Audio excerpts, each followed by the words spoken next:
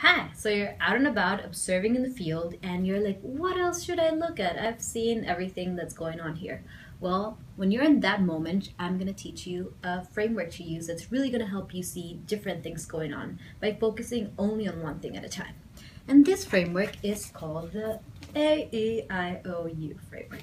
And the way it works is that you kind of have a chart, like we have one over here, and you first notice the activities. What is going on? Today we went out and we observed two people playing frisbee. So frisbee playing is the activity that's going on. Then you notice the environment. We were at a park in the middle of the city. So maybe what was going on, some buildings, some cars, anything in the environment. Interactions.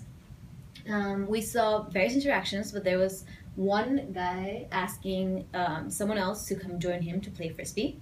And we also saw one person get really excited when she grabbed a frisbee. Then you move up to objects.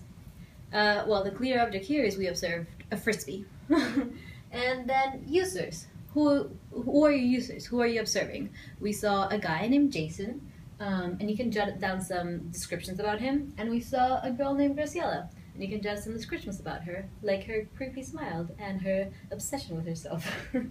So that's it. This is the AEIOU framework for you guys. Go and use it.